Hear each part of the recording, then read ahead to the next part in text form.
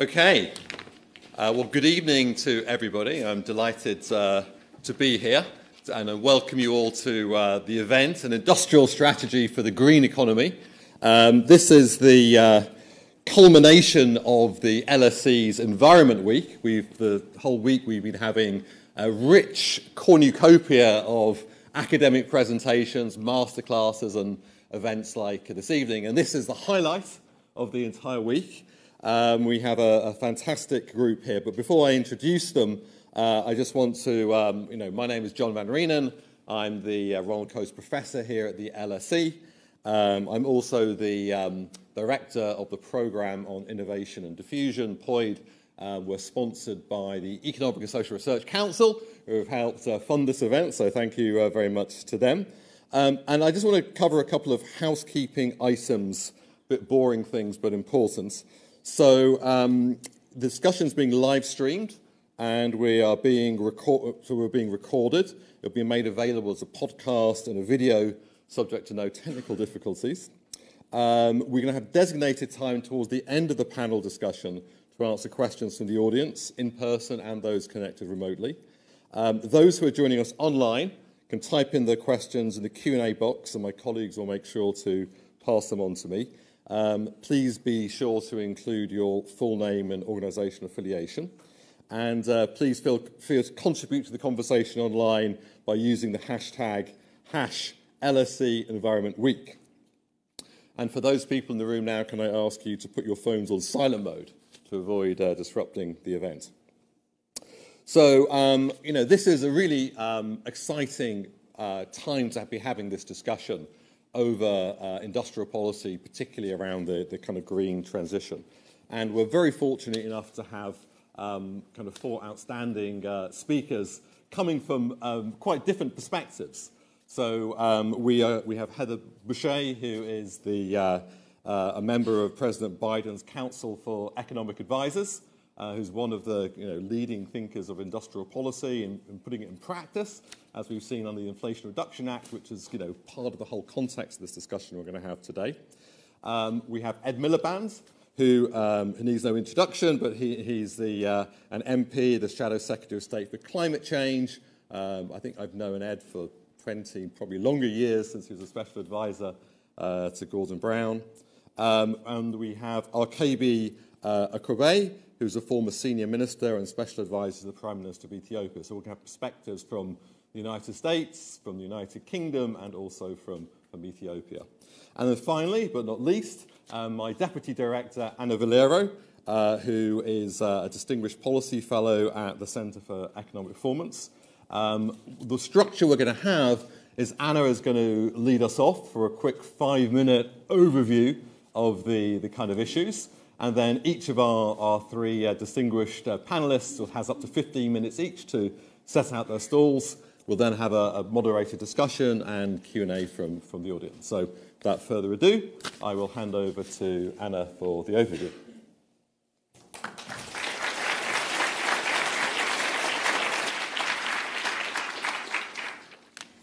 Thank you very much, John. And it's really my pleasure to be here this evening to talk about such an important topic. So I think, as we've all seen around us, industrial policies have been on the rise in recent years, either explicitly as part of stated government strategies or plans, or in response to shocks and transitions, which we're seeing all around us. Industrial policies mean different things to different people, and we had some discussion today about the definitions. A definition put forward by Danny Roderick, which I also really like, is that industrial policies are those that involve interventions that seek to change the structure of the economy in order to achieve a key goal, and that goal is typically growth-related. So green industrial policies can be thought of as the set of policies that are targeting green growth. These are increasingly being adopted, given the urgency of tackling the climate crisis and the recognition that to get to net zero by 2050, we really need rapid and very large-scale change across the economy and its systems. And this change centres on investment and innovation. The IEA sets out how we need to get to 4 trillion annual investment, and currently we're about 1.3 trillion globally. This is a massive increase. So a lot of this is expected to come from the private sector, and therefore we need policies in place to create the right incentives for the private sector to invest. In the US, the Inflation Reduction Act has committed large-scale and also long-term government support to specific clean technologies and sectors. And this is seeking to crowd in that very substantial private sector investment. The EU is responding to this with its Green Deal industrial plan.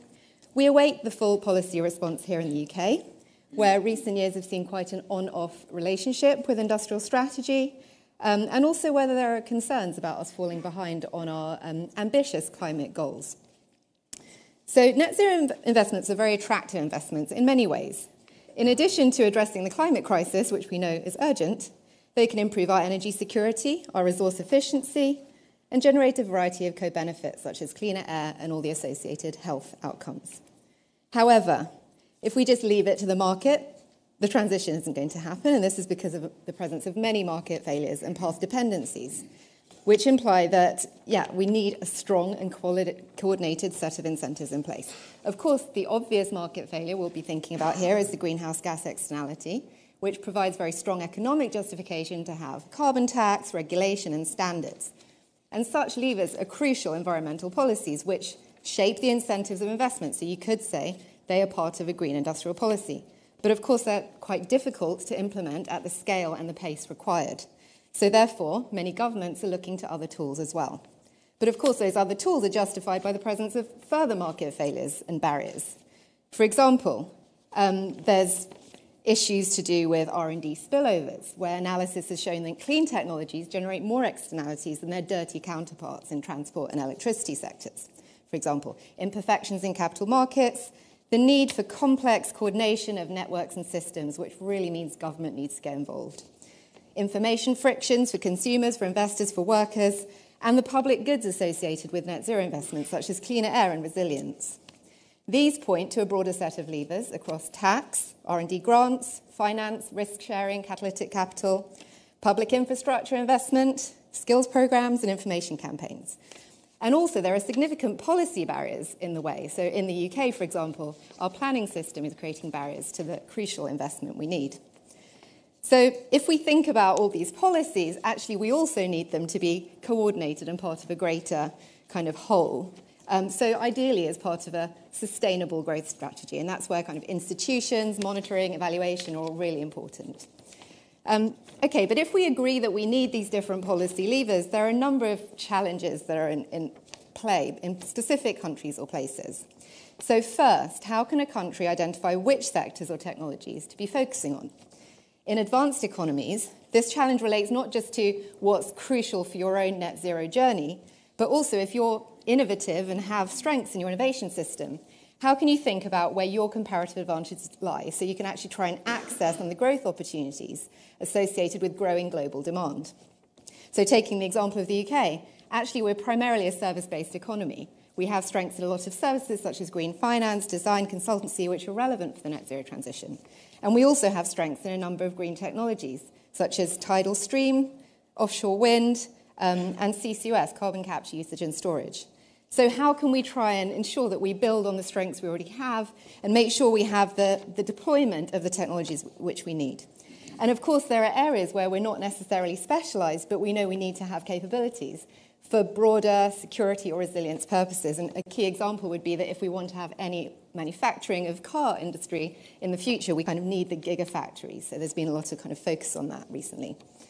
Of course, for lower income countries, there's the imperative to develop, to industrialize, which can have synergies with decarbonisation, but also trade-offs in certain contexts. So understanding those, addressing those, and also all with large-scale adaptation backgrounds in the background is particularly challenging. So very quickly, my second and third set of challenges. The second one is your choice of policy levers really depend on your context too. So, of course, economics can shed light on which market failure or distortion is at play and which lever you should use to address that. But, of course, the different market failures and barriers interact, creating complexity. And politics comes into play in terms of what's feasible to do quickly. So while the UK can learn a lot from the Inflation Reduction Act, and I hope it does, we also are a much smaller economy. We are under significant fiscal constraints. And also, actually, on the plus side, perhaps we have more political ability to use other levers, such as regulation and carbon pricing at the national level. And finally, the last set of challenges relate to public support, which is just so crucial for enabling and driving the net zero transition. Like other periods of structural change, the net zero transition will create losers, winners, but we need to understand the distributional impacts and make sure we address them. Some communities will oppose net zero infrastructure in their locality. Some workers will be displaced and find it hard to adjust. Some households, particularly in a cost of living crisis, will find it really hard to afford the upfront investments associated with energy efficiency, heat pumps, and electric vehicles. We've seen an example with the ULEZ expansion in London about how the concerns of a small group can actually really affect the national policy debate. So how can we make sure that net zero green industrial policies are communicated and understood as part of a broader vision that is also understood to be fair? So having scratched the surface on a number of these issues, I'm going to hand over to our distinguished guests to hear more. Thank you.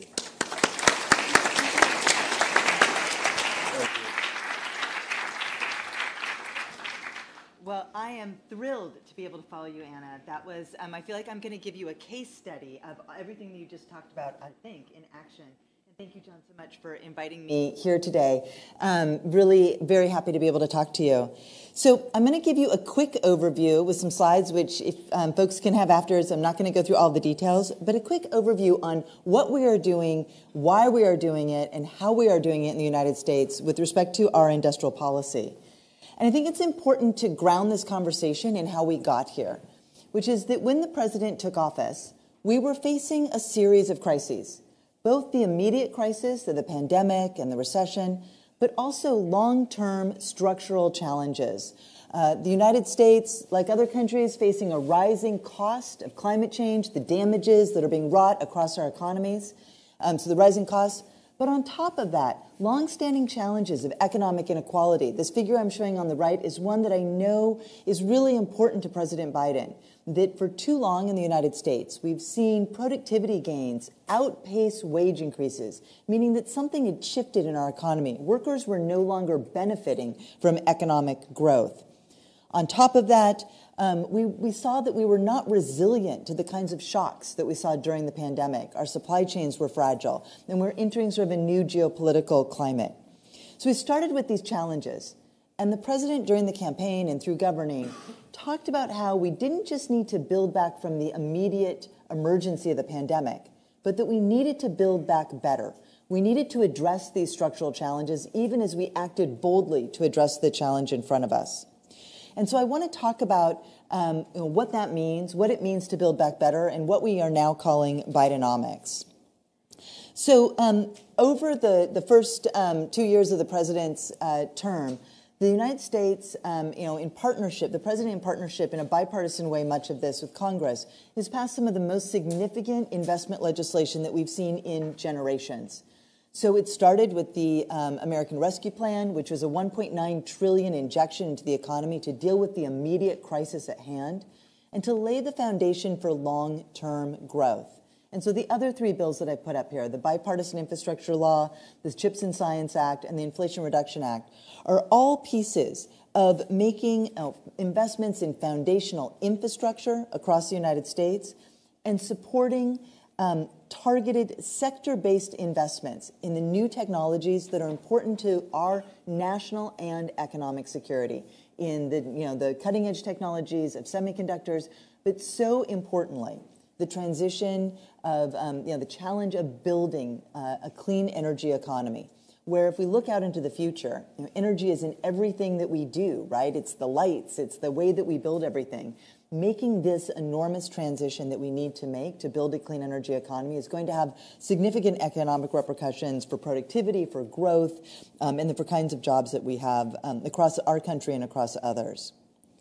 So we were really focused on making this sector-based approach to expand the capacity of the U.S. economy, to make productive investments, and to make sure that we were doing it equitably.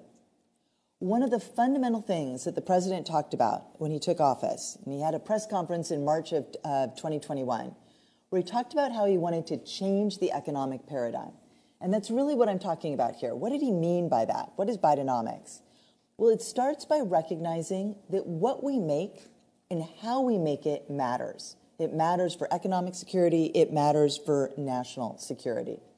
And so the first pillar of Bidenomics is investing in America. And so those are those laws that I just put up here. These are the investments that we are making. So how are we making those investments? What does it look like? Well, I want to start with the basic point, which is that we don't have a choice about whether or not to invest in clean energy. We've waited so long that climate change is upon us, and now we have to do it. And especially because I'm here in London, I'm not in the United States, I wanted to start with this chart. This is a chart based on data from the International Energy Agency, Association A, whatever the A stands for, about projected and targeted and target global installed manufacturing capacity for 2030 for what we need for solar PV, wind, hydrogen, heat pumps, and batteries globally. We have done in the United States historic legislation, more money than we've ever spent before on clean energy, and it's a drop in the bucket. Right? We are just at the beginning of making these investments here and globally, right? We are on the cusp of a global investment in these clean energy technologies, and there's a lot more to do. But we don't have a choice as to whether or not to do this. We can, I think, talk about how economists, I'm here at the London School of Economics, for much of my life, economists talked about how the right way to do this was through a carbon tax, and then we could distribute the gains of that tax and make people whole. And that's a fine idea. But the reality is that energy is in everything. And so that's always going to be a path that increases costs for families and for businesses. And if there's not something else you can buy, you're in a pickle. Really, the problem with clean energy is that there's not enough of it, and what there is too expensive. It's not, emissions are a problem, but until you've created a solution, it's really hard for people to get on the boat to say, oh, I really want to do this new thing, because they don't have an option to buy a different kind of car. There's not an EV charging network. Why would they buy an EV, electric vehicle? So we have to make these investments to make it possible for people to make this transition, and we all know how urgent that is. I don't need to convince anybody here. So what we are doing is focusing on a whole of government, modern American industrial strategy, where we are investing on both the supply and the demand side. And we are making these investments in order, and I'm just everything that Anna said, in order to crowd in private capital. The amount of money that, and I have a different chart I swapped out for this one because I think this is more compelling, but public dollars are going to make a dent in this, but really this has to come from private capital. It's way too big for governments to do. We need to crowd in private capital from other things that it's doing, because this is really important, and this is what's going to enhance productivity and growth in our economies. So the way that we're thinking about it, there's a lot of words here. I just want you to know that there's a lot of words here. You don't need to read them all. But this is a chart that shows that how we are making investments through the Bipartisan Infrastructure Law, through the CHIPS and Science Act, through the Inflation Reduction Act, in a host of things on the supply side, from the innovation to commercialization pipeline. And we're not just focusing on R&D, we're recognizing the market failures all the way along that pathway, and that firms need a little bit of help to get through that valley of death, to get to commercialization at scale, which is the only way that we're going to make these things at scale at the amount that we need. And we are also sending strong demand signals to consumers. We're giving all sorts of tax credits for not just electric vehicles, but for heat pumps and all sorts of clean energy technologies, and through government procurement, so that investors know the demand is there. And I think when we write the economic history books in the years to come, I believe, a hypothesis, that one of the most important things we've done is send that strong demand signal to investors. This is the path we're on, and there will be a market there. So if you invest in building a hydrogen thing, that demand will be there for decades to come. I'm just still an economist. I'm not totally an expert on all things hydrogen. I'm trying. And we are also doing really important things like solving all the coordination field. Not all, but the ones that are the big and the important ones. And the one that always comes to mind for me is electric vehicles. It's really hard for car makers to say, I'm going to make all these electric vehicles before somebody has invested in the electric vehicle charging network. I live in a really big country. We've spanned a continent. We need a lot of EV charging stations. Once you've made those, it's a lot easier for the consumer to know that they have access to what they're going to need. So we needed to do a yes and. We needed to do both. There's a chicken and egg, and that's where government could really play a role. And all of this is to the goal of unlocking that private capital. So that's the first pillar of Bidenomics, investing in America. The second pillar is that we are focused on educating and empowering workers to create economic opportunity. So we are, in everything that we are doing, we are making sure that we are investing in job quality, that we're making sure that we are making it possible to do what we can from the executive branch side for people to join a union. We are investing in apprenticeships and workplace skills. I was just in Germany, learning a lot about how they think about apprenticeships. We've learned a lot from them. And really making sure that we are rebuilding and strengthening local communities using place-based policies. We have a Justice 40 commitment to make sure that the dollars that we are spending go to the communities that need it the most. And we have commitments to our energy communities to make sure that they are helped as we make this transformation of our economy. And regional programs like the tech hubs that are designed to foster regional economic development. So we're making these investments, but targeted, really making sure that we are empowering people and places. The third pillar of Bidenomics that is so important and I think often gets short shrift, and as an economist, I often think that this is one of they're all my favorites, but I do really like the third one, which is shaping markets to be fair and resilient. So for too long in the United States, we let markets do what they wanted to do without actually enforcing the laws that we'd had on the books. The United States was an early leader in what we call antitrust enforcement, making sure that markets aren't concentrated, that they are fair, that there's room for innovation and opportunity, and that can help make markets more resilient in a variety of ways. And the president has really focused on making sure that competition policy, fair markets, is a core part of his agenda. And this is really important in energy. Throughout my life, we've seen how the concentration of oil production affects global markets. OPEC controls about 40% of the world's crude oil supply, and we know how much power they have over global prices. We also know as we build this new clean energy economy, we need to make sure that we have markets that are shaped to be fair and open and competitive, where there's a variety of producers. And right now, core parts of the clean energy supply chain are dominated by one country. Upwards of 90% for core parts of that, solar panels and different pieces. And that's not going to help us be resilient over the long term. And we all learned during the pandemic how important resilient supply chains are. So that's the other piece of shaping markets, to not just be efficient, but to also be resilient. And we're doing all of this, of course, alongside our friends and allies, making sure that we are thinking about our role in the global trading system. We believe that because we are making these big investments, it will help lower costs, get to commercialization at scale. This will have benefits around the world. We also are the United States has finally stepped up and been the leader that the world needed to make the steps we needed to make to address climate change, to do our part. And are trying to work with our friends to encourage everyone else to do what they need to do. And politics plays a really important role here. We can talk about that in the Q&A, if folks would like. So I want to end on the progress we've seen. So I have 3 slides here.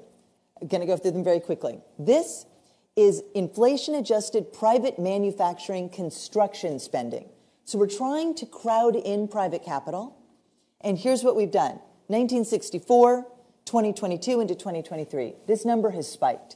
We have seen a sharp, skyrocketing increase in the construction of manufacturing facilities in the United States since the president's plans were put in place, since they started to be announced. Second, we have seen this contributing. Would you like to take a picture? Okay. Your face looks so sad there. I was like, oh, I'm so sorry. We've seen this contributing to economic growth. And so what this shows is the contribution of private non-residential investment in manufacturing to the contribution to real GDP over time. And you can see that it's higher than it's been in decades. So a significant increase in that investment is actually helping our economic growth. And finally, and this is where I'm going to end, when the president has made a number of speeches and comments where he said, when I hear climate, I think jobs. He doesn't just think jobs, he thinks good jobs all across the United States. There are so many maps that I could show you. My colleagues and I are obsessed with all the maps that we've been made showing the success of these policies already. We've just celebrated the 1-year anniversary.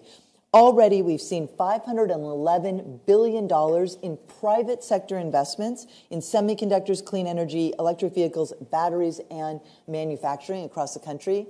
This is just batteries, solar, offshore wind, because I wanted you to see that this is all over the United States. And in fact, recent analysis by the Treasury Department finds that these investments are disproportionately going to places that need it the most, where growth is slower.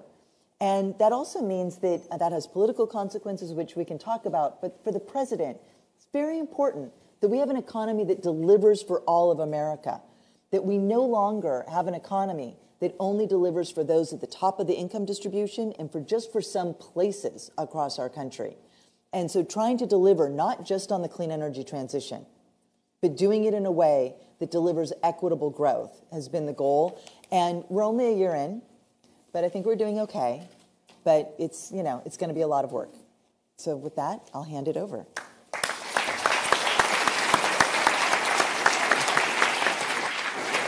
Thank you very much, Heather, for a superb presentation. And the Inflation Reduction Act really is an extraordinary piece of legislation, certainly the biggest piece of legislation in America against climate change and maybe in the world. So I think that's a fantastic achievement. So Ed Miliband, over to you. Thank you. Excuse me. Thanks very much, John. And I just want to say it's great to be on this panel at the LSE, and I particularly want to say how great it is to be here with Heather. Heather is a very modest person, but the whole argument, which you, I hope, will have heard around middle-out economics versus trickle-down economics is something that really Heather has done more than anyone to not only advocate for but pioneer. And now she's doing the remarkable thing of not only having the theory but putting it into practice in her daily work. So it's a real pleasure to have you here and to be sharing a panel with you, and your presentation was great. I want to make a three-part argument, which starts where Heather started, actually, which is we face two interlocking crises of our economy, and this is a decades-long crisis, and climate, which is apparent for all of us to see. And the right will tell you that if we want to improve our economy, we can't tackle the climate, and they're wrong. Secondly, that Britain has actually, that no country is doing enough to tackle the climate crisis. Britain has actually done better than some. But my argument is not we just need to do more faster in Britain. We need to do it differently, and we need, and I'll say something about what I mean by that, if we're going to take up the green industrial policy that Anna talked about at the beginning. And thirdly, we should take big inspiration from Bidenomics and IRA. And I think I want to sort of, in a way, do a little bit of rebuttal on the US administration's behalf around some of the critique that you might have heard of the Inflation Reduction Act. Look, first, I just want to say something about the economic challenge. I represent a constituency at Doncaster North, where I was today, ex-mining constituency. It voted by 72% for Brexit. They didn't listen to me when they made that decision. It was just after Brexit, I went to the US and people said to me, oh, Hillary Clinton's definitely going to beat Donald Trump. And that didn't turn out well. And look, in a way, tonight speaks to that issue because the loss of good manufacturing jobs in a constituency like mine, ex-mining constituency, was a very, very big part, much bigger than you might think, of why people voted for Brexit. And there's a sort of really important, I think I can say this at the LSE, there's a really sort of important thing to have in your mind, which Gene Sperling, one of Heather's predecessors, once said to me when he was talking about trade. He said, look, and this is maybe the kind of a bit of a rebuttal of the LSE, really, or some of what's taught at the LSE. He said, look, the gains from trade that you will hear talked about in your classes at the LSE are narrowly spread. So they're spread across the whole population. But the penalties from jobs being offshored are deeply focused on particular communities. And I think that's such an important explanation of so much of what we've... Just having that in your mind is such an important explanation of what we've seen. And you know, for reasons of kind of economic justice, for reasons of supply chains and ethics in supply chains, for reasons of national security, I think the experience of the last 3 or 4 decades and what's loosely called neoliberalism should make us sort of rethink some of our assumptions. And I think implicit or explicit in the Inflation Reduction Act, explicit, I think, is rethinking those assumptions. That's the sort of economic side. I just want to say something about climate because John mentioned, you know, some of the issues around costs and climate. it's really important to say this, it's cheaper to save the planet than to destroy it. I mean, Nick Stern showed that 15 years ago. He showed in the long term it was the costs of inaction were greater than the costs of action. But it's not just true in the long term anymore. I mean, in the case of the UK, not so much in the US, renewables are multiple times cheaper than fossil fuels. So climate is not the expensive choice. Of course, there are costs of the transition, but it isn't the expensive choice. So that gives you some sense of kind of why I think that the kind of rights view of economics and climate is wrong. And it's also right to say that, as the President has said, this is the big economic opportunity. Tackling the climate crisis is the big economic opportunity of the 21st century. $5 trillion a year of investment that the IEA say that we need between 2030 and 2050. Secondly, why shouldn't we just do kind of more of what the government's done, but better without some of the screw-ups that we've seen from then? I want to talk about offshore wind, because offshore wind is actually a British success story in some sense. We're the second biggest generator in the world of offshore wind after China. We've led the way in many ways. But we haven't secured the jobs from offshore wind in the UK. I just want to talk to you about floating wind, which is a new technology in offshore wind. Let me tell you about the floating wind prototype. And I think we've got the largest prototype in the world, and government ministers talk about this a lot. The foundations were made in Spain. It was then loaded onto a barge, taken to Rotterdam, where the turbine was attached, and then it was towed into Scotland. And then get this, when it needed maintenance this year, it had to be towed back to Rotterdam for the maintenance. So they didn't do the maintenance in Scotland. I went to the largest onshore wind farm in the UK, in Wales, in England and Wales, and it's 100% owned by a company called Vattenfall. Vattenfall is 100% owned by the Swedish state. So contrary to what you might think, we have a lot of public ownership of our energy in Britain. It's public ownership by foreign governments. Nearly half of our, I get this, nearly half of our offshore wind assets are owned by foreign governments, by companies that are state-owned from other countries. Now, what's the sort of floating wind? I think this goes to the heart of the industrial policy question. Why is the floating wind not being built in Britain? We've got no proper industrial policy, or we decide we want one and then we don't want one. We haven't invested in our ports, so our ports simply aren't fit for purpose for renewables. And it is so interesting, because this is an obvious market failure. No company has deep enough pockets or has a financial incentive to make that investment in the ports. So the investment doesn't take place because government in the UK doesn't say, well, it's not really a job for us, or it's a job for us, but in a very small way. And so the ports aren't renewable ready. There's no proper incentives to build it in Britain compared to other countries. And we have no national domestic champion. We have EDF from France, we have Vattenfall from Sweden, we have Ørsted, the Danish state-owned company, and we have Statkraft, the Norwegian company. We don't have a British version. We don't believe in that here in Britain. So it's not mysterious why the jobs haven't been built in Britain. And by the way, it's not just floating wind, in case you wondered. It's all of the offshore wind and all of that. And there's this massive wind farm, NNG, off the coast of Scotland, and there was a place that could have been, the jackets could have been made, and they're not made there, they're made elsewhere. So I'm afraid it's a sad story of relative success in generation being kind of undermined by failure when it comes to getting the jobs here. And we won't take people with us on this transition if we carry on like this. Because people will say, well, look, we're trying to transition out of oil and gas and fossil fuel industries, and you're saying, well, we can go and have the jobs in Denmark or the US or elsewhere. And so this is the sort of thinking, this is my third point, which informs the policy programme that we're going to put forward at the next election. I just want to say a few things about the way we think about that programme. First of all, you need a clear North Star. I was Secretary of State in between 2008 and 2010. We introduced the Climate Change Act, the 80% reduction, now 100% reduction by 2050. Our North Star is going to be something very challenging, which is to have a zero carbon power system by 2030.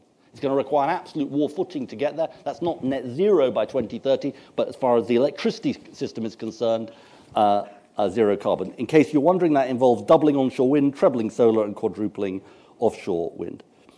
Secondly, it's really important to choose which areas, this is Anna's point, that we're going to succeed in. We can't succeed in everything. We're not going to take over the solar market from China. But we do have massive, massive geographical opportunities as a country.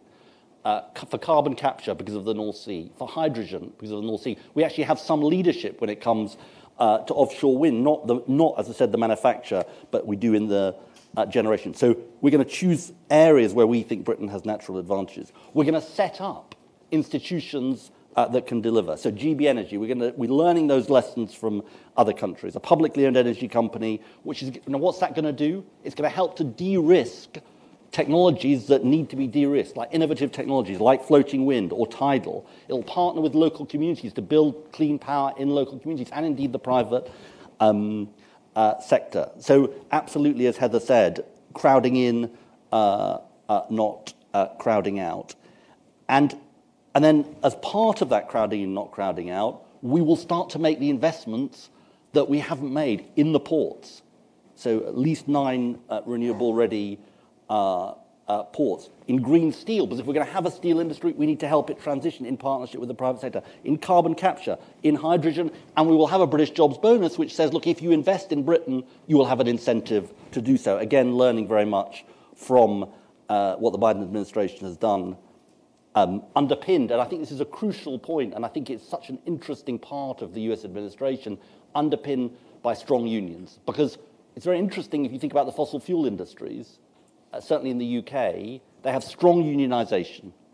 And so to make this transition work and be just for workers, it's just non-negotiable that we have strong union access and role in this future. So we want to do our own version of what Heather is doing in the US if we win the election. I just want to come on to 2 or 3 final points. Some people will say, maybe even at the LSE, this is protectionism and it's bad. I don't agree with that. I think it's a very old-fashioned neoliberal view of economic policy, honestly.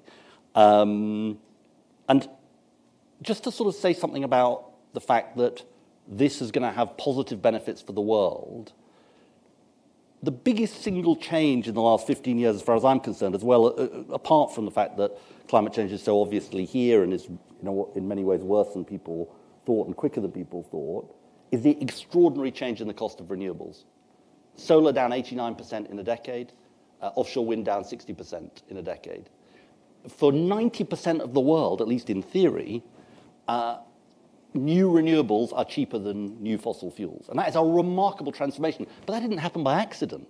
That happened by the public sector and the private sector acting together to bring down those costs. It's in our interest for the US to be investing in these technologies, because it'll help bring down those costs. It's in the world's interest for Britain and the US to be doing this. Just a couple of other points to emphasize about this. There's plenty of investment to go around. I mean, Heather showed the gap that still exists. $5 trillion, as I said earlier, the IEA say we need. But, and maybe I'm hopefully a good segue to your presentation, it must be accompanied by reform to ensure that the cost of capital for developing countries means that 90%, for 90% of the world, the renewables are cheaper, is actually real rather than theoretical. Multilateral development bank reform obviously being a crucial part of this. Point I just want to end on is, the most important reason we're doing all of this, which is the climate crisis. I was trying to get these figures. I'm sure someone at the LSE knows this. But this is the figure I've got. In 1900, there were 300,000 horses on the streets of London. That was sort of peak horse, I think. And everybody at that point, so I'm told, was saying, well, we're going to have horses forever. I mean, these horses aren't going anywhere. I mean, look how many horses there are. And within 20 years, there were hardly any horses left. And so this is, I'm not just searching for a sort of reason to be cheerful. I genuinely think this is a reason to be optimistic. We tend to draw straight lines and say this is what the world's doing on the climate crisis and this is what it's going to carry on doing. But something kind of remarkable is happening. The first terawatt, I think, of solar took 23 years to install, and the second terawatt is going to take 3 years to install, and the third terawatt less than 2 years. There comes a point, a tipping point, a positive tipping point, when suddenly people think, hang on, and it's so interesting that the IEA have said this week that we're going to reach peak fossil fuels this decade, when people say, well, hang on, maybe the horses aren't the answer. Maybe we need something different and better. And when that thing becomes cheaper, that is a moment of opportunity. So look, I think there's a huge amount to fight for in this. And I think that genuinely, I think the US should be admired for what it's doing and hopefully is helping to kind of propel a global movement that can transform all of our economies and indeed tackle the climate crisis. Thanks very much.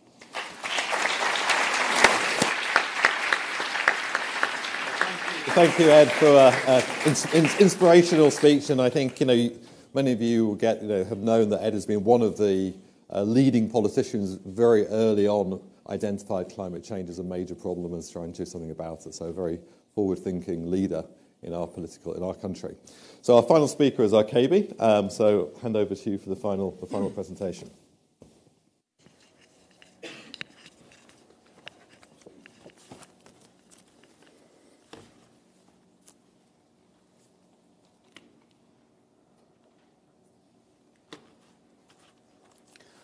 Thank you, John, for inviting me to join this distinguished participants. And thank you for the panelists. And let me congratulate you for exceptional success on this Inflation Reduction Act, which is a classic industrial policy. And let me start with a story about LSE. When I was doing my PhD, I did my PhD at SOAS, University of London, and my thesis was on industrial policy. And now I'm also based at SOAS, British Academy Global Professor, studying on green industrial policy. So I was looking for a book, a very, very important book by Alexander Hamilton. You wouldn't find it on Amazon. I couldn't find it at SOAS University of London library. Then I came to LSE and I found it. That was a collection which was published in 1934. And when I always remember about LSE, I remember always about Hamilton. So this is a typical Hamiltonian industrial policy I have been able to achieve. So I congratulate you. I would like to talk more about my continent because it's so important and we have a lot to share. I would like to focus on 3 important points, which I believe are critical and in the prevailing conversation. The first one is, should Africa focus on carbon neutral industrialization? Because it's still at the lower level of economic development. Industrialization is an ambition. Economic transformation is a challenge.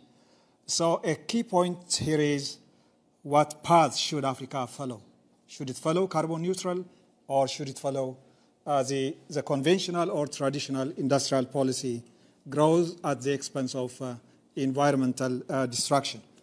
As a second point, I would like to focus on just transition. We cannot only talk about green transformation without looking and discussing the political economy and the politics of just transition.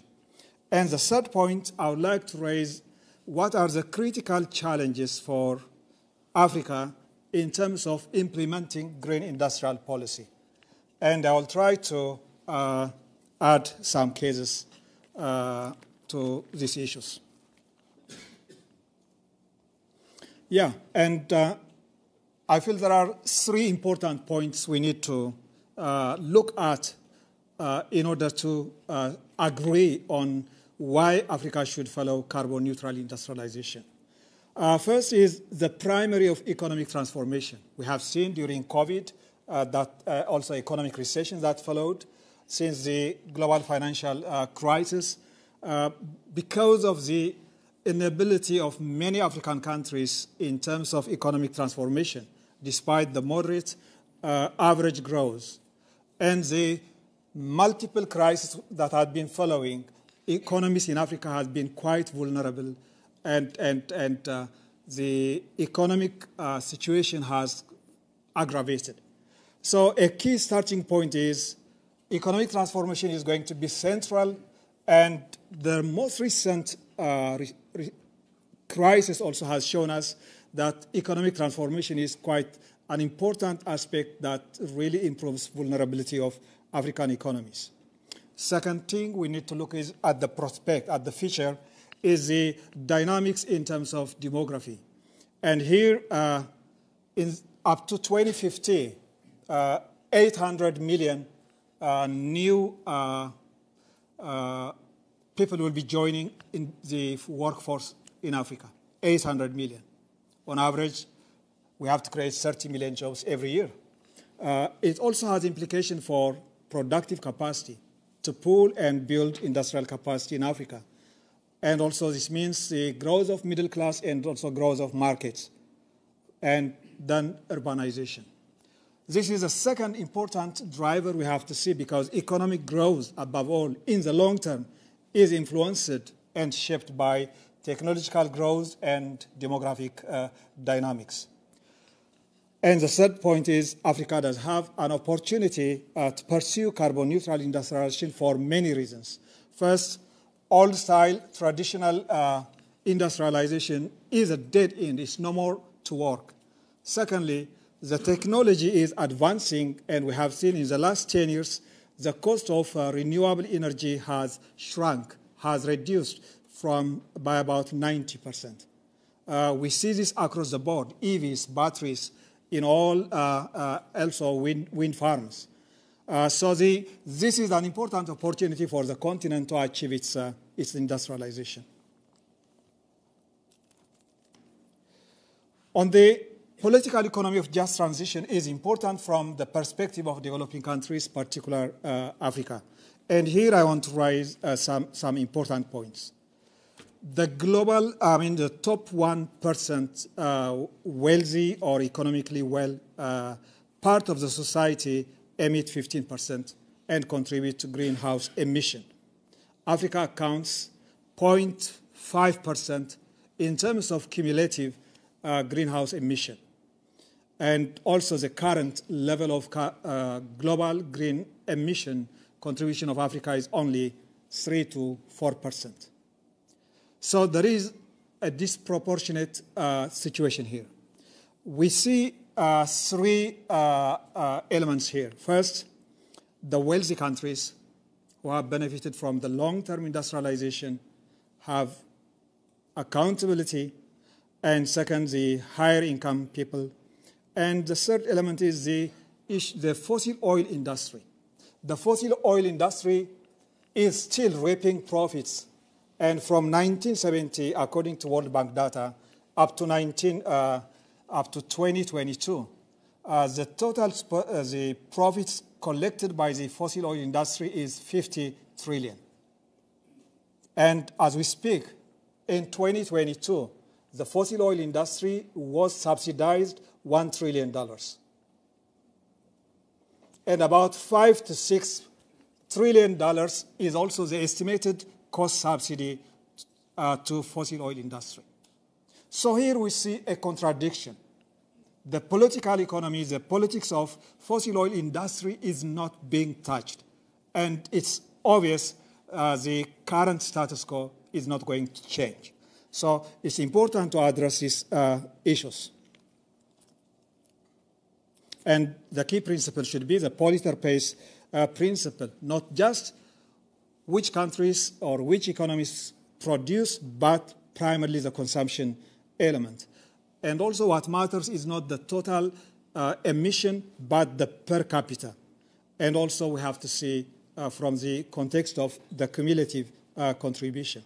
So here we need to look at Africa. If it has a big and green ambition, the biggest gaps are finance, technology, and also the twisted international governance system.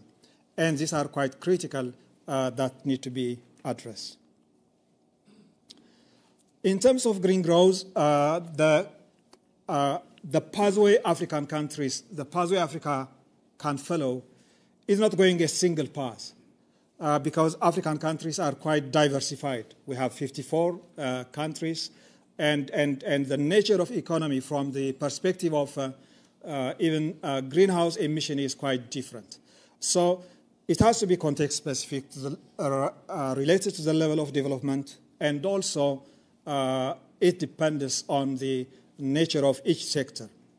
So the starting point is to grow and clean is a dead end, and we need to start on the path to carbon neutral path.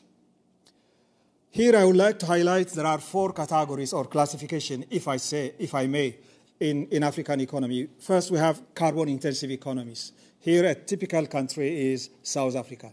Over 80% of the country relies on thermal power. The second aspect, or the second classification within our continent, is fossil oil-dependent economies, like Nigeria, like Angola.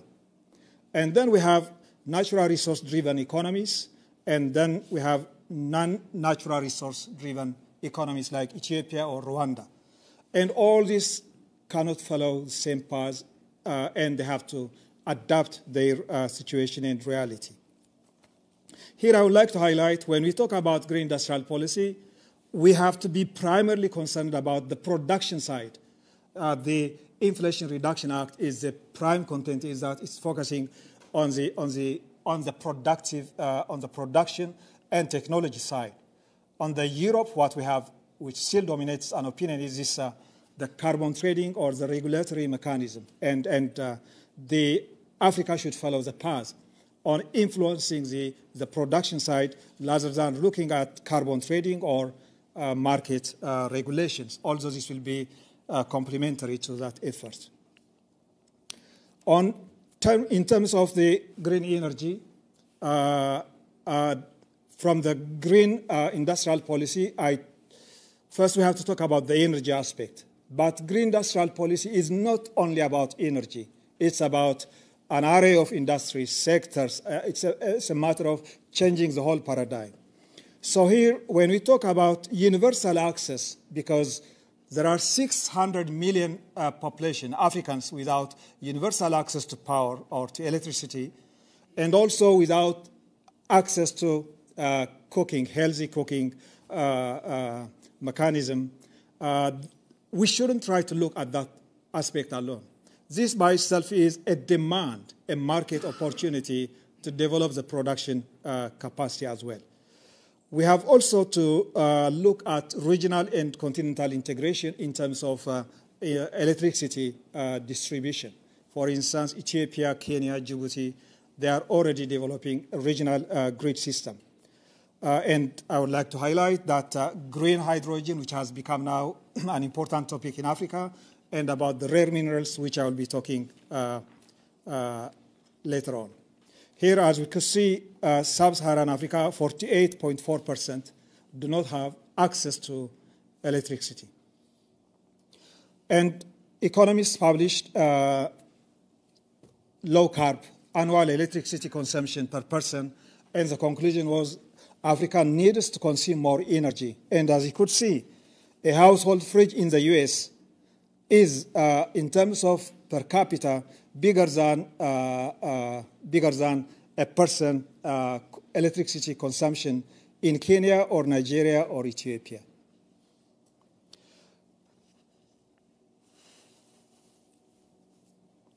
Yeah, there are various ways that need to be addressed in terms of energy generation, in terms of shift to renewable, which I'm going to touch later on. Here, as we could see, in general, the biggest contributor of renewable energy here is hydropower.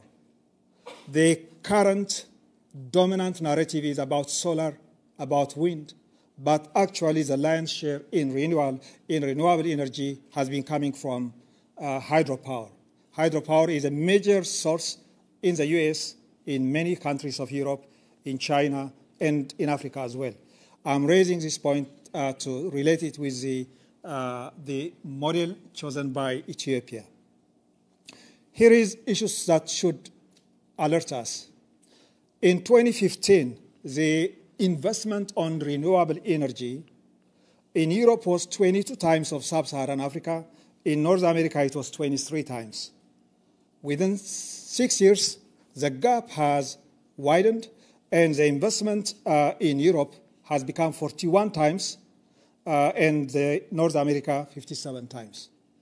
This should really raise an important issue on international equality, how we narrow down the gaps.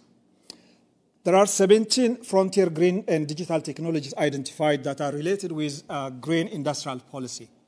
And the analysis and study done by UNCTAD shows that African countries are already lagging, and it's highly probable they will be losing the window of opportunity in grabbing or in leapfrogging in these technologies.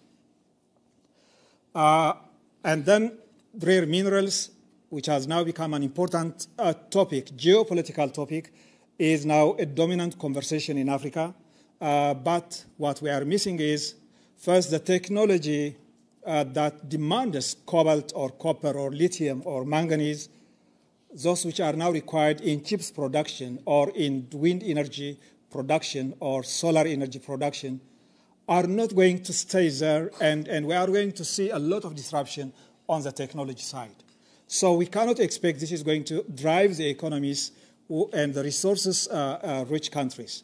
The other aspect is the geopolitical dimension is also a critical factor that will also influence the process. So we need to be aware about the opportunities, but we have to relate also with the threats that, and also the possible challenges that African countries can face. The green finance is a broken global system. And the most recent climate summit in Nairobi, one of the contributions of that summit has been, it has dwelled a lot on the financial global architecture.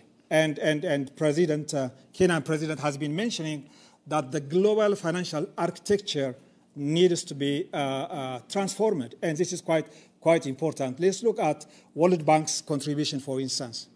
World Bank's contribution is still the same 70 years back in terms of capacity. It has not expanded. It has not increased.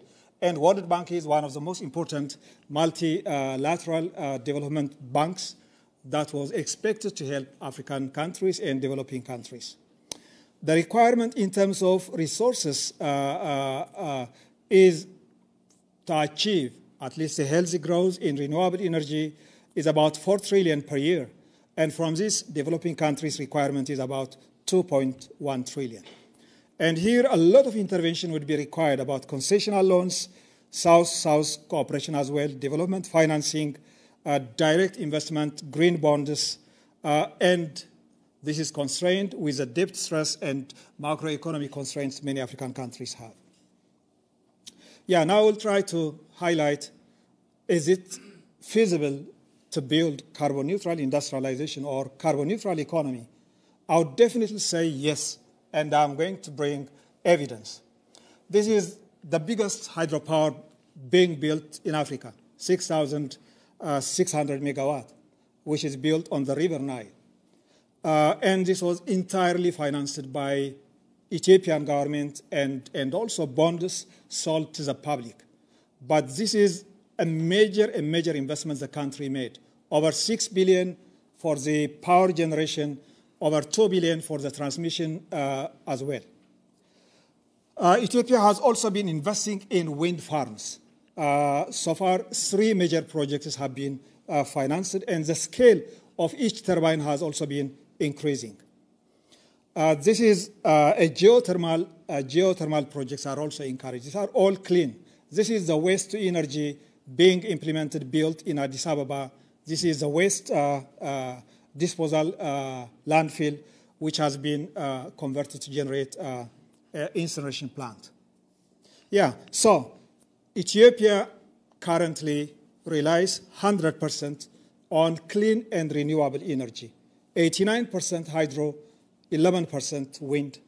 But solar has not expanded because solar has not been able to, the cost could not decrease to the level of affordable energy produced by hydropower. And this has been used as an important instrument of industrial policy. In Ethiopia, the kilowatt hour tariff for factories has been 3 US cents, and current price is 4 US cents, a fraction of what you would find in many countries. And this has been an important tool to attract manufacturing investment. But Ethiopia's commitment on the carbon neutral is not only linked to power generation, it's also on the electric-powered rail systems, because the end-user electrification is quite important. These are industrial hubs, because industrial ecosystem is quite critical for low-carbon industrial hubs. And these are some of the parks being built with a new approach, new generation. All are green industrial parks and low industrial parks, low carbon. The left one has been financed by World Bank. This is a pharmaceutical hub in Addis Ababa. Here, as you could see, on the right side, an industrial park and a railway line, both of them green rail system and a low carbon industrial parks, complementing for supporting industrialization. Yeah, so these are the points I would like to share. Currently, I'm working on research on the greening of African development, a grant supported by the British Academy, and the main target, this 4-year project, is to identify the evidence on the ground and how Africa can follow the greening of its economy. And the other one, the Oxford Handbook on the Greening of Economic Development, is an ongoing project which will be published next year. And this has assembled global thinkers on green industrial policy to produce the green transformation is the path forward. Earlier, we have produced handbook on industrial policy and industrial hubs. Thank you so much.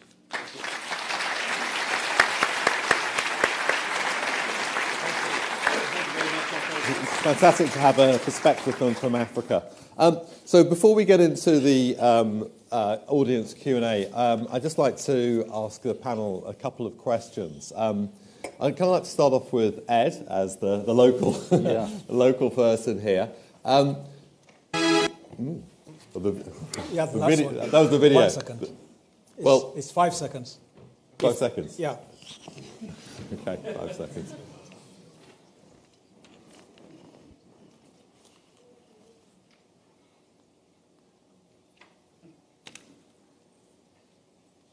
Maybe we can put it on the website afterwards. Yeah, there's a very nice video, but I think let's put it on the website. We hear. So I want to talk a little about ask about the politics of the green transition. I mean the context of this is there is a potential cost to people, and absolutely I agree that there's a huge cost of not doing so. That point is well taken. But we have seen recently, think about the recent Uxbridge by-election, when that was surprisingly Boris Johnson's former seat, which was held by the Conservatives. And that was very much around the local issue of the extension of the ultra-low emission zone. Part of the feeling was that this might be a pushback against some of the policies that we need for the green transition. And there is a kind of worry that the kind of quite strong consensus we've had in the UK, unlike the US actually, there's been a broad consensus about the need for this transition, might be somewhat fraying in the UK as people perceive the costs to be higher than they might have otherwise been. What's your sense on that, Ed? Are you relaxed about that? Are you worried about that? What should you do about it? Two things. One, if you look at all of the polling, the public, whatever voters they are, support action on climate, but it's got to make financial sense for them during cost of living crisis. And personally, I think this is why I think the reduction in costs that we've seen of renewables, for example, is so important. Personally, I think that is much easier to achieve than it was 15 years ago. So in some areas, green is cheaper, like energy. In some areas, it will soon be cheaper. So, for example, electric cars are expected, I think the sticker price of electric cars are expected to be lower than the price of petrol and diesel cars by 2027. The lifetime cost is already pretty competitive. And in other areas, there will be upfront costs, but that's about the role of government. Now, my fear about the Conservatives is that because they have this neuralgia about any kind of public investment in this, They can't deliver a fair transition, but I think we can. That's the first point. Secondly, I think it is true to say that they are flirting with what you might call sort of pound shop republicanism, which is maybe they should try and use climate as a culture war. Personally, I can't speak for America. I don't think it will work here, because I don't think it's where the public is. And following that, just on the same point, Heather, I mean, one of the positives about industrial policy is that people can see the effects of it. So you showed those maps of where much of the building is going on, and it's very spread out around the US. I believe it's more in Republican states than it actually is in Democratic states. So there is that linkage, which may be a powerful way of getting people to buy into what we need. However, you'll know if you look at the polling of President Biden, that doesn't seem to be reflected in popularity towards him. Do you have any sense? Is that just we have to wait and that's going to happen before next November? Obviously there's the media type of issue, but it's also on the liberal left don't seem to be enthusiastic. Do you have any feeling why that is and what could be done about it? Yeah, I mean, let me say a couple of things. I mean, one of the things we've seen is that because these investments are happening all across the country, you have seen some unlikely bedfellows. I mean, remember the CHIPS and Science Act and the Bipartisan Infrastructure Law were bipartisan. But you also see things like the governor of Georgia, who's a Republican, who's not been a leader on addressing climate change, is very excited about Georgia being an energy capital, and really because they're producing batteries, and is really excited about the jobs that they are creating. Or you see a state like Texas, which again has been a traditionally Republican state, where they are a leader in clean energy development. Texas has long been a leader in energy, and people in Texas get that if they want to remain an energy leader, they need to make the transition. I think it's many of the things you talked about with Scotland. They're thinking about hydrogen. They're thinking about wind. And it was the introduction of all of the new clean energy onto the grid helped it deal with a very hot summer. So they had that additional capacity that helped them get through it. But yet the politics are a little bit challenging, because climate has been used as a political wedge. So I think you're right to point out that that is challenging, but we have seen some really interesting examples of effectiveness because this is happening all across the country, and because it's about creating good jobs, it's about investment, it's about building things in communities and things that are very important. On the president's polling and whether or not this how this looks, I mean the reality is that we've lived through a very challenging economic period. Inflation has been challenging. It has come down markedly, but that has certainly, I think, been top of mind for people as they go into when they talk to pollsters. But the other thing we know, this was pointed out to me by a colleague who wrote about this earlier this week or last week, that if you look this far into Franklin Roosevelt's term, relative to where President Biden is and all of the enormous significant accomplishments he had done, people also were rather cranky because people don't know about them. I mean, I think that what's hard is that when you put trillions of dollars into an economy to change what you're producing, where and how, that's not an overnight fix. Yeah.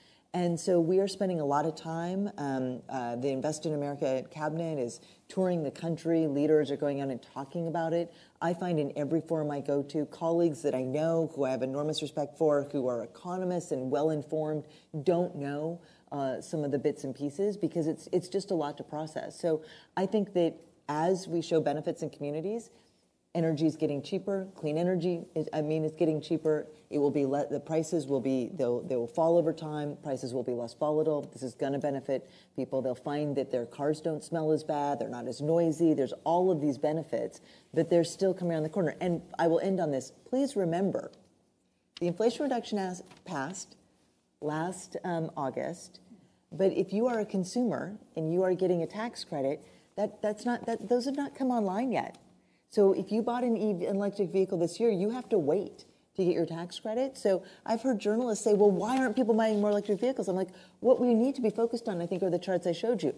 Investors are starting to get it. They're investing. But that's got to wait to filter through to how that affects people in the community that I came from. It's going to just take a little time. Okay, optimistic view. I am very optimistic.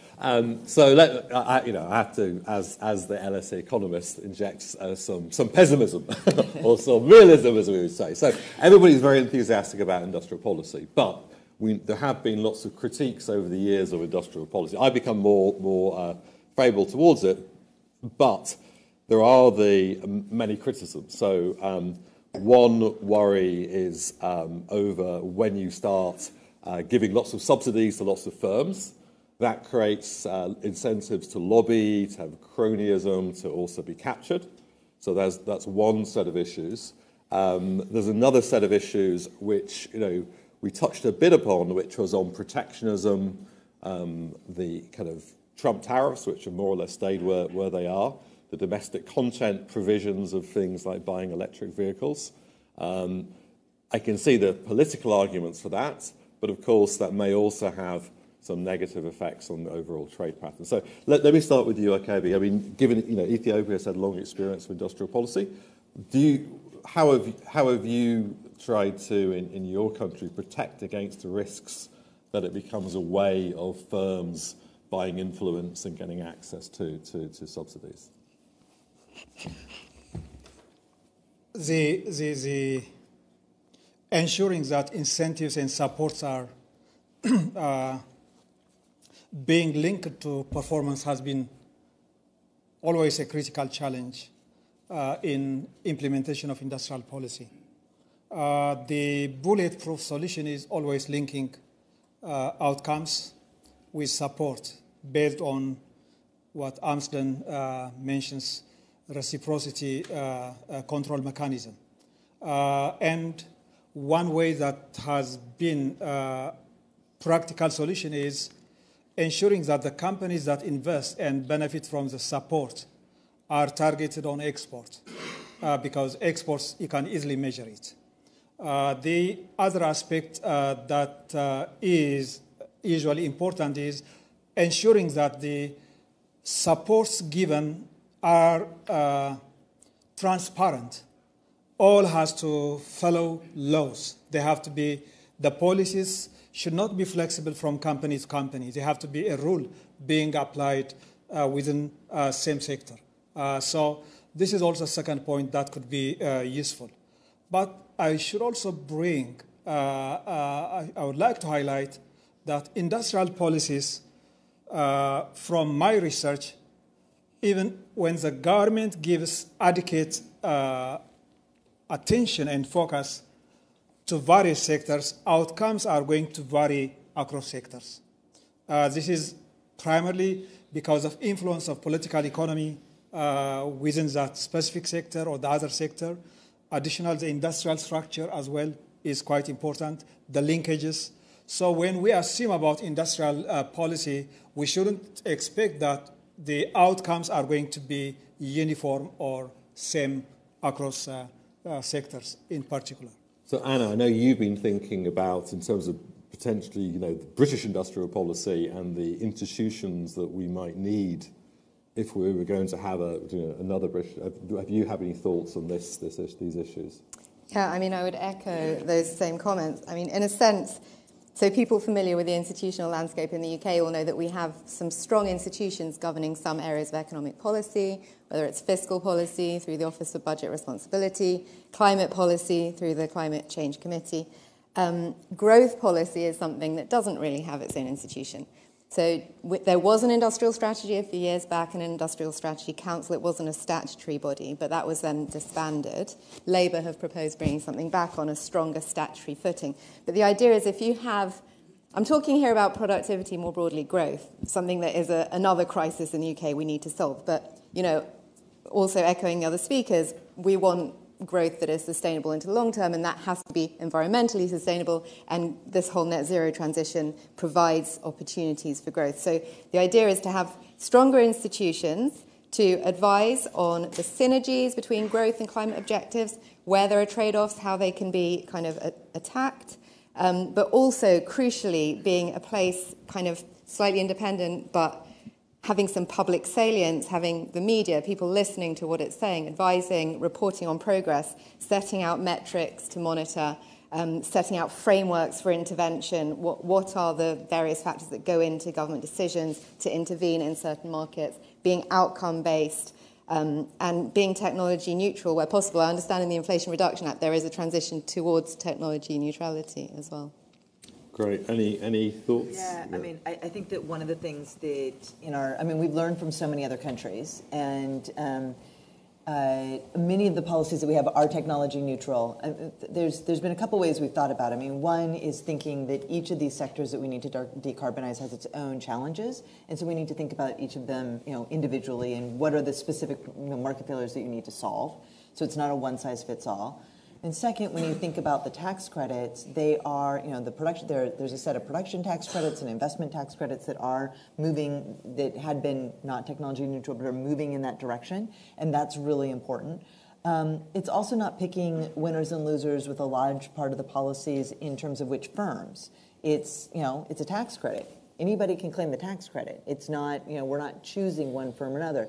Now, there are a set of policies like the Loans Program Office that is, identifying particular gaps in early stage technologies that need to get to commercial scale and sort of helping with those gaps in private capital. But a lot of that is sort of thinking through where do we need to go.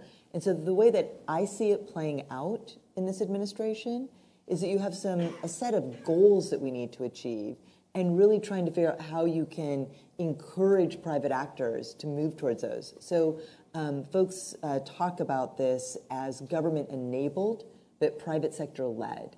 And so a lot of it, I think, is trying to really be true to many of the principles that you've laid out here, while also acknowledging that we can't be agnostic about the national security or economic security goals that we have as a country. And I think, to my mind, that's one of the really big pivots.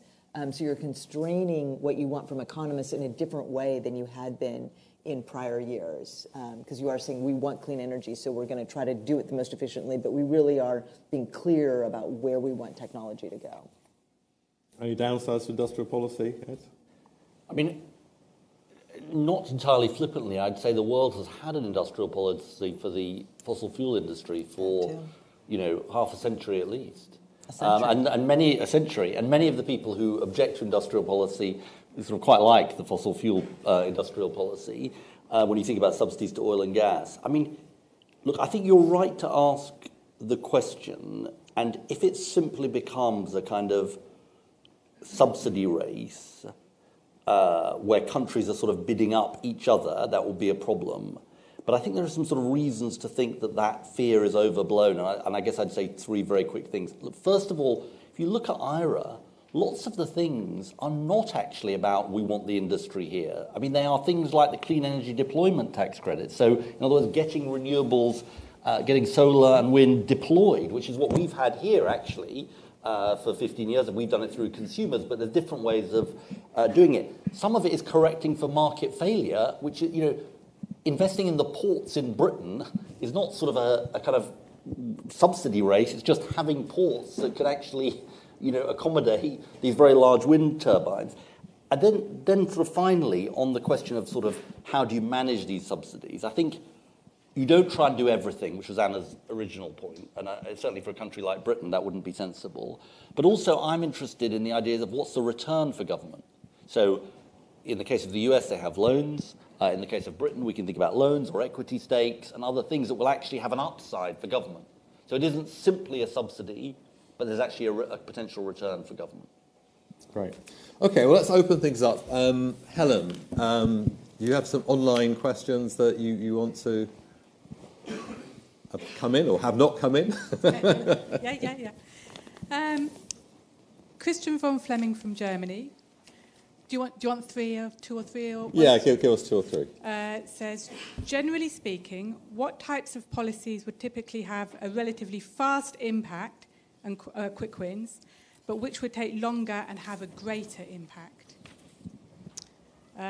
Following on from that, Vijay Shrao, apologies if I mispronounced that, asks, what is net zero anyway? It doesn't just reduce emissions. Is it just rich countries carrying on as usual? Does it keep rich countries rich and poor countries poor? And then Yusuf Fadakowski, who is an A-level student, says a question for all speakers. How can we meet our net zero target and transition towards a greener economy without disproportionately affecting low-income families? Who wants to take any of those on? Fast impact. I can. I mean, I think there are lots of things where we know there are barriers to investment. There are firms wanting to make investments, and there are barriers standing in their way, planning being one of them. So that's kind of something you could just try and remove the barriers. We've had some progress on onshore wind in the sense now if one person objects, previously you couldn't do it, that has been slightly relaxed, but it's still a whole process, and there are lags. So one thing is there's investment, there's capital ready to be invested, let's remove the barriers. The other things are setting a direction. So, you know, as the Inflation Reduction Act, many of the things will take time to come through, but the sense of direction, the commitment, the time, the stability, and the scale, that kind of generates a lot of momentum around industry. And then just, you know, when we think about fiscal events, what are the fiscal incentives that could be implemented quite quickly? If we make capital allowances, this is incentives for investment, make that permanent, that instantly raises the kind of incentive for firms to be investing in capital expenditures, which we know is so important here. Well, let me add something onto that I think is really important, that I perceive is happening, and you tell me because you're representing different countries and different views. But it does feel like we are in a moment where we are all trying to race to the top. And I think that this question of faster, more impactful, some of it is sending that really clear demand signal that we are making the shift. And I mean, I think Ed's right that we have for, I think a century in various ways subsidized fossil fuels. We've fought wars over fossil fuels. We've all known that access to energy is absolutely critical. And Arkebe, your point about which development path, right? The path to the future is going to be in developing and producing these new, what I think of as manufactured technologies. And so there's fast, but it's exciting to see so many countries racing to keep up. So I agree with Ed's point on the previous question about the subsidy race. I think we need to look at this a little bit differently than we would in different kinds of goods, because we are talking about energy here, and it's a new way of thinking about energy that's unlike before. This isn't energy that you just pull out of the ground. It's energy that you create a technology to manufacture, and a race to the top there to develop new technologies. You talk to some of these engineers, and their eyes get starry with how much energy we'll be able to produce in the future when this thing that they're researching, we actually produce at a commercial scale. So that, to me, some of the faster, more impactful is about all of us having these conversations, sending that really strong demand signal to both public and private investors. Okay, so let's take some people from the floor. I saw some hands. Yeah, Matt, gentleman there. Could you say who you are, and could you keep your questions quite short so we can take a group of questions? Hi, I'm David. It just felt to me that this such an industrial strategy, whether it's in the UK or the US or indeed in Ethiopia, is just completely talking over the heads of the people who really matter, who are the people who've got to implement, you know, a new way of life on the ground. I didn't hear anything about decentralization. I didn't hear anything about the role of local government, of community organizations, or of community wealth building, which is a strategy that's achieved a lot of popularity in the UK, and the Scottish government and the Mayor of London's adopted community wealth building. You know, can we have some tears in the industrial strategy, not just talk about macroeconomic levers? Gentleman at the front here. Yeah, Bernard Casey from London and Frankfurt. I'd like to ask about the role of the private sector, because it was emphasised at the beginning and at various points throughout that the private sector would have to participate. A year ago, I was talking at a conference in Morocco, and I was interested by what Arkebe said about Morocco and Ethiopia, because there we were talking about green bonds. Green bonds are being issued by somebody. The private sector is ultimately going to buy them, at least we aspire to, whether they come from multinational banks, whether they come from governments. I wondered whether you could comment upon whether there is a role for green bonds, whether green bonds are indeed attractive, and if they are attractive, who are they attractive to? Thank you. Thank you. A lady at the back in the white shirt.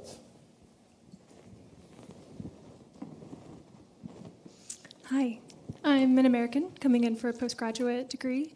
We've talked a lot about green growth, as you know from Kate Raworth's Donut Economics, that we cannot continue to pursue growth at all costs. Have you considered the role of degrowth strategies or strategies that would keep our economies in balance? And if so, what conversations have you had? Okay, and final question, lady to the right with glasses. Yes. Yes, you. Yes. Yeah. Hi, my question's for Ed. Labour has committed to spending quite a significant sum on its green industrial strategy. In light of rising interest rates and the cost of borrowing having risen significantly, has that changed? And is Labour still set to commit the same amount of money? Okay, so 4 questions. I'm going to give the Labour one to the Labour band. So, Ed, do you want to comment on that? Well, look, we've said we will phase in our 28 billion and ramp it up to 28 billion a year by the second half, in the second half of the Parliament. And I think it's absolutely the right thing to do for us to do this. One document, or actually 2 documents I would recommend, is the Office of Budget Responsibility Fiscal Risks Report, which is really good long bedtime reading, which talks about the dangers, and so this is the fiscal watchdog in the UK, about the dangers of climate delay. They say delaying by a decade doubles the cost of climate action because you lock in high carbon choices, and if you don't act, the debt to GDP ratio balloons by the end of the century to something like 289% of GDP. So, you know, yes, you're right to point out the fiscal position is a tough one, but we are absolutely right to make this. I think not making these investments is the imprudent, reckless choice, frankly, given that the costs will be storing up. Can I just take David's question, because I think it was sort of important, important I respond to it. David, you are right about this. It's got to be top-down and bottom-up. There's a brilliant project in Bristol called the Lawrence Weston Community Wind Farm Project, which is a group of people on a council estate who've got together to build a community wind farm. We, with our GB Energy Local Power Plan, I want to see 1,000, 5,000, 10,000 Lawrence Westons. And we won't just be saying you can do it with both arms tied behind your back. We'll be saying we're going to finance it and make it happen. And I think you're completely right to say that to sort of make green energy a reality, it's got to feel like it's happening on the ground as well as at a big macro level. Degrowth, Arkebe, do you have any views on? Not much. Seems a bit hard in Ethiopia. I am not an advocate of degrowth, and the logic is easily. Pardon. The rationale for degrowth, it's rooted in the idea that economic growth and greening are not compatible. But we all know from practice that it's possible, and they are complementary. And investing in green transition is absolutely important. One point that was mentioned from online was, can developed countries green growth be achieved without impacting developing countries? My point is, yes, it's possible. Yeah, in 2 ways they can influence positively what is happening in developing countries. First, accelerating growth rate. Now, for the last 20 years, global economy is in sluggish growth rate. So this is a huge stimulus that can contribute. But secondly, also by investment in green technology, more products are becoming accessible. The problem lies, the global collaboration aspect on the just transition is being omitted. The politics and the political economy of this fossil oil industry is completely sidelined. But essentially, that should not have been the case. So it's both fronts should be seen. Okay, so I'm going to grab a few more questions and leave it up to the panel which ones they want to answer. There's loads of hands in the air, so sorry I can't get to them. That gentleman there on the jacket has been very patient. But short questions, please. It's to Ed. The city, a mile down the road, is awash with money trying to get into green finance investment. The UK is 16th in the world ranking for issuing any kind of green bond, and we've not issued a single municipal green bond. But municipal bonds were invented by a Labour politician, Joseph Chamberlain, in Birmingham in 1874. Why can't you do it? Okay, great. Another green bond one. We'll have to get to the green bonds. Gentleman in the black T-shirt here.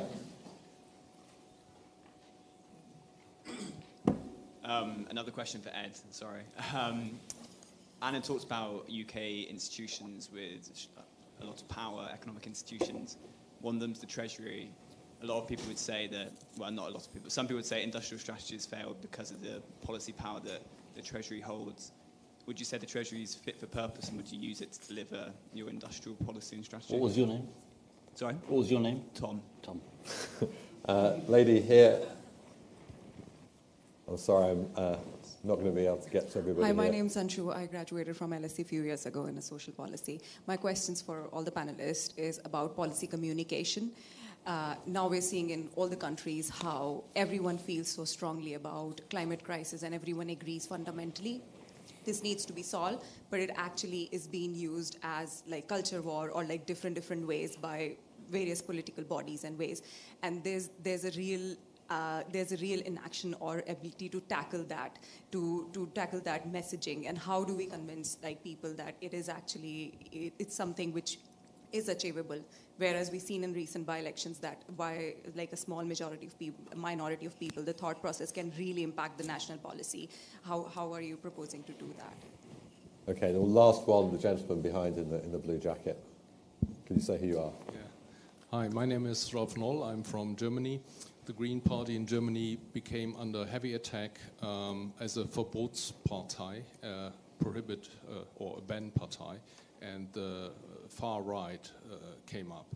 So my question is now, if we assume that we cannot install a technocratic policy, and if we assume that money is a catalyst in the system, have you ever thought about green money in terms of a DAO, a green DAO, a decentralized autonomous organization, where I call it vector money? When the vector goes more towards green, you can earn more. Okay. And if it goes in the other direction, you earn less. So it's all about behavioral science. You have to educate the folks instead of... Okay, thank you very much. So I think last words from all and take on whichever question you'd like to take on. Heather, I'll let you go first.